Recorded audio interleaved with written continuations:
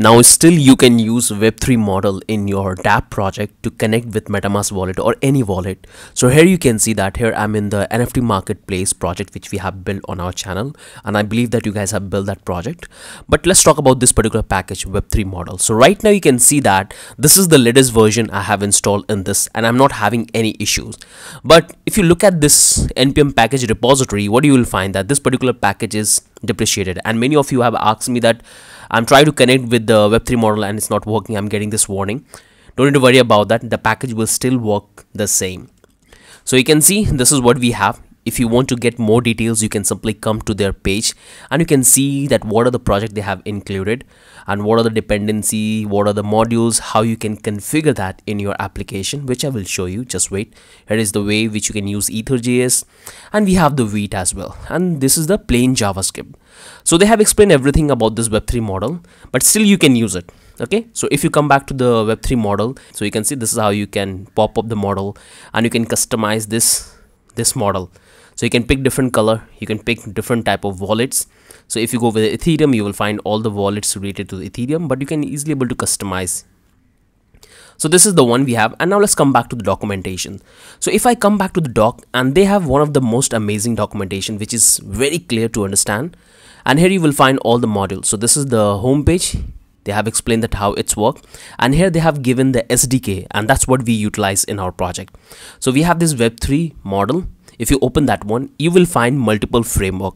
So you can use with React, HTML, resources, V3 Alpha, and we have Web3 wallet and web inbox. So we have multiple ways to integrate, and we use React most of the time in our project. So I'll show you with that. So you can see this is what we have. Click on this React, and here they have given you the entire procedure which you have to follow. So click on this installation and you will find that how you can install, and you can see this is the recent upgrade they have added. This is called Wigmi. I hope I'm pronouncing this correct, W-A-G-M-I, Wigmi, and this one is really very powerful. So you will notice that this is what I'm going to use in my upcoming project. Just wait, I will show you. So this one they have included, and this gives more power in terms of connecting. So if you come back to the blockchain coder, if you go back to the resource code section, so I have used this particular wallet provider here in this particular project, which is going to be coming on our channel, so you guys can follow that. And that I have explained that how you can use that particular wallet, and that one is so powerful in terms of getting the signer, provider, and providing multiple options. So if you come back to the docs, that's what we'll see here, and they have explained that how you can configure using this particular new model of Web3. So you can create the Web3 config file, in that you will provide the clients, and you can define different networks. So you can take an array, you can define different network like Arbitrum, Net2A, Mainnet, Polygon, Solana. You can pick different network, and this particular provider will trigger that particular network and it will give you multiple options. So this is how you can do the configuration. So you can import with the React, or you can import with the Ving. Okay, so this is the configuration which is here, and we have hooks as well. So you can use multiple hooks. So use Web3 hook, which is a React based component, and we have all of this methods. You can define multiple configuration, or you can easily change the theme of your application, again, which I will show you in the project. We have this theme, we have the set themes, and we have the options. So what are the options are available to you pass in the project? So this is the mobile wallet configuration you can give, and this is the desktop wallet configuration, and here is the theme option. So you can provide dark and light theme. All you have to define is the color schema of your application, the theme you are providing, and here we have the custom. So you can define the addresses and models, and here we have the client object, in that you have to provide the options of the user client which the user will interact with. And here they have explained a couple of examples which you can see, but here is the thing you have to keep in mind. Make sure to follow the exact particular version they are using. So you can see they are using this Ving extensively in the project, and because of that some of you guys saying that it's not working, because they have recently added this Ving in their Web3 model package, which gives more power. So here what they are doing is they are using the Ethereum, but we'll go with the global object. We'll not focus on Ethereum, we'll not focus on the React specific, but we will go with the global object, so you guys can be more familiarized, so you can use in different project. Again, a detailed video will come in a project which I show you. So let's do one thing. So this is the entire thing. Okay, now what I will do is, in this we're going to cover that one, and here we have. Now come back to the terminal, and now let me do the installation. So you can see that this is the package which I'm using. So what I will do, I will first remove this So if I come back to the packages and file, come back to the readme. So this is what we have exactly used in our NFT marketplace project. So this is the particular version, but you can see that I'm using the latest version, which is absolutely working fine. I'll show you. So what I will do, I'll simply remove this and I'm going to delete the node module and I'm going to reinstall everything. So I have removed that Web3 wallet. Let me bring it up and let me install the packages. If I run, will get this error because obviously I have to install first. So I'll clear that. I'll say npm install and it will install the packages. If I want to install this particular version, I have to install like this. So I'll type npm I and I can give this Web3 model and I have to define the version name. So if you want to install a specific version of Web3, this is how you can define. You have to define the version name and we can install this particular package. So if I come back to the packages and file, and here you can see that we have installed this particular version. But what if you guys want to install the latest version? It will work absolutely fine. So we'll have to first uninstall this. So I'll uninstall this Web3 model and you will see that I'm not having any issue. So let's type this Web3 model and hit enter. And here we have installed the package successfully. So everything is working fine. Now let me install the updated version. I'll say npm I and I'll say Web3 model installation without argument. It's going to install the updated version. So this is the updated version. And now let me show you that this application is working absolutely fine. So let me start the application npm. So we'll say npm run dev and here we have started the application. It's running on locals 3000.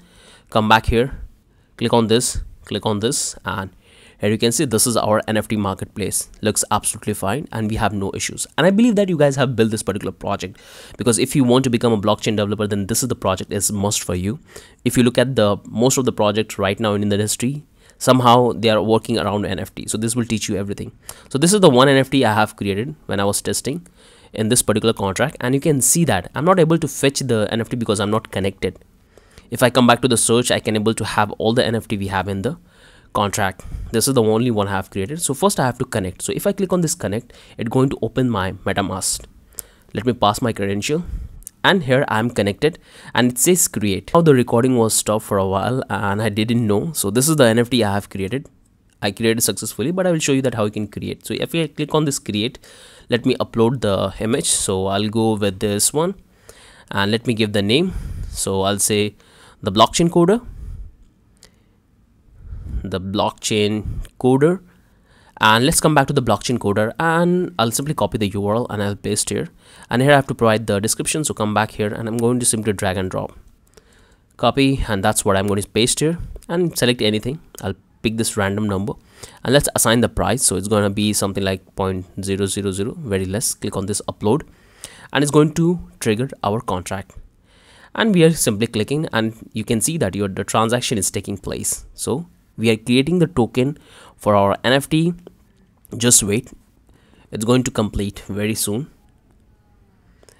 And here we have created our third NFT, and you can see it looks absolutely beautiful. If you click on that, and here you will find that this is the third NFT we have created, and if you click on that, you can come back here and you can see this is the owner who created this 3 NFT in the marketplace. If you come back to the index, here we are fetching the information about the NFT we have created. So every single thing is working fine. You can see every single thing is working fine and we have no issue with our Web3 model. We have successfully connected and we have created the NFT. So definitely if you have any issues regarding this, come here and check the documentation. But very soon I'm going to have that particular project, and that I'm going to show you that how you can use this particular package for building your application. So this is the project in which I'm going to create. So very soon this project will come on the channel so you guys can follow that. So let's do one thing. Let's come back here in the code, and again you can see we are updating and using the latest version. So this is what you will get in the final code. So this is what you will get in the final code in the NFT marketplace. So if you come back here, so this is what we have. So make sure to follow this complete project. In that you will learn every single thing about the blockchain, smart contract, front end, back end, everything I have covered in this particular project. So this is the project you have to build most. Come here and get the starter file and start coding. We have the complete playlist which you can follow.